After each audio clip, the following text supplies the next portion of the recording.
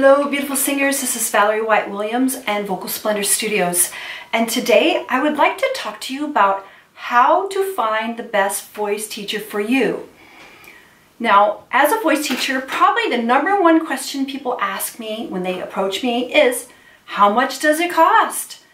The second question is, where do you live? Where do you come from?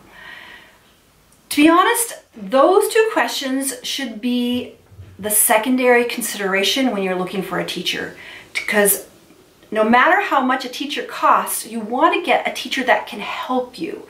So the cheaper teacher may be a good teacher, maybe a younger teacher, but it pays to get the teacher that is going to be best for you, because you're going to make progress more quickly than with a teacher that isn't as experienced or doesn't necessarily know what they're doing as well.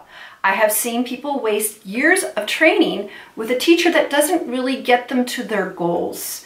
And I know some voice teachers that sometimes don't have the skill set to help people. And I've heard them say under their breath, they're just not very talented, or I don't know what to do with them, but they still take their money. I am not that kind of teacher. Everybody, in my opinion, can learn to sing. Some people need to work harder to build that skill, but you definitely want to get a voice teacher that can help you with your goals. So with that in mind, here are the two questions I think are the most important for when you are trying to find a teacher. First off is think about what level you're at, because different teachers are better for people at different levels. Are you a beginner who wants to learn to sing? Are you somebody that has sung in the past but you want to rebuild your voice, or you've had a long break? Are you an intermediate singer that wants to get some help as far as taking the next step, getting maybe cast in shows or singing in choirs? Or are you a professional singer that's already a working singer, but you want to work on some new skills, or you want some help preparing for an audition or some performance? So those different groups of singers are going to be different as far as what they're looking for in a teacher. I think the most important teaching consideration is the beginners. Those students that are at the intermediate level or they're more advanced, they know what they're looking for. They know what they need to get. So they're more educated to find the right teacher for them.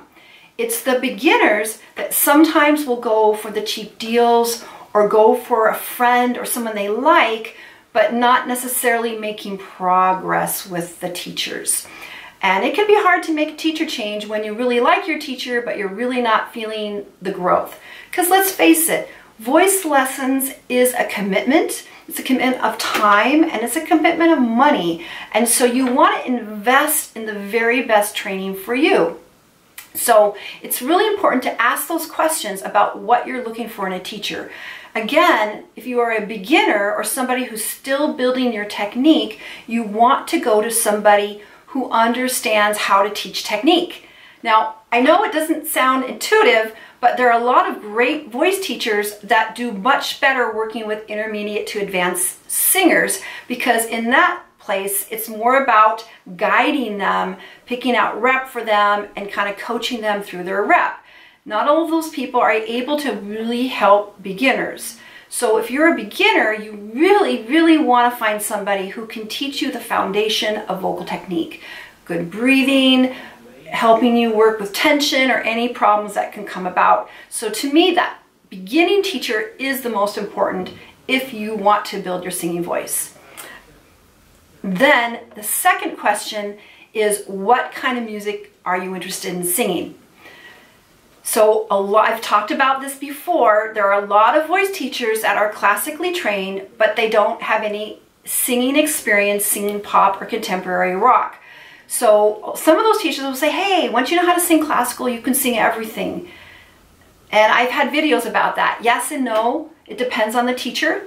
But if you are really interested in singing rock, pop, contemporary, jazz, it's best to have a teacher that understands those styles, because all the styles are different and there's different standards for what we are going for in those vocal styles. So we want somebody that understands and ideally can actually sing the techniques to you. So I personally don't like to do too much modeling for my students. I want them to do it themselves, but I can demonstrate the concepts. So you want your teacher to be able to demonstrate what they are teaching you. And so that definitely goes for the vocal styles that you want to learn. So that's the second question. Number one, what is your goals? What level are you? Number two, what kind of music do you want to sing? And at that point, then you can start looking at what's the best teacher for you. Now, what I talked about, are you live by me? I've actually had students that were going to take lessons from me, but they said, oh, I found someone who lives across the street, or I found somebody who's next door. Now, that could work, but again, teachers aren't all the same. Just because someone lives next door to you doesn't mean that's the best fit for you. And again, you don't want to spend time and money not making any progress. So today we have options to take lessons from some people all over the world. I've been doing online voice lessons one-on-one through Skype, Zoom, FaceTime, probably about 7 years now. And I know online lessons are still considered somewhat controversial. However, people are doing them all over and having great success. So don't limit yourself by only the teachers in your area, because it's better to have lessons from a good teacher that's helping you than a mediocre to bad teacher that's in your area that doesn't charge very much. Because if you want to make an investment in your voice, you need to make the best investment. And less lessons with a good teacher is usually going to get you further than a lot of lessons with an only so-so teacher. So that's how I suggest you find a good voice teacher. And again, I do need to talk about learning to sing on videos with YouTube without any feedback. I think that is helpful for people who may be at the intermediate level, who've had a basic foundation of voice training. But again, it's very, very difficult to learn how to sing by just watching videos. And the reason why is because people are not aware of their habits. The habits are so ingrained, they don't understand where they might be holding tension or doing weird things with their face because it's so ingrained. And that's why I feel singers need one-on-one feedback in order to really progress. Because if you don't, you are only practicing your bad habits, which is only going to keep them in your system, and you're not going to progress because that bad habit is still there. All right. Tell me any tips that you might have found for finding the best teacher for you. I would love to hear about it. And also thanks for the likes, shares, and subscribes. I so appreciate it. If you haven't subscribed yet, please click on the bell and then you will be notified with all my uploaded videos.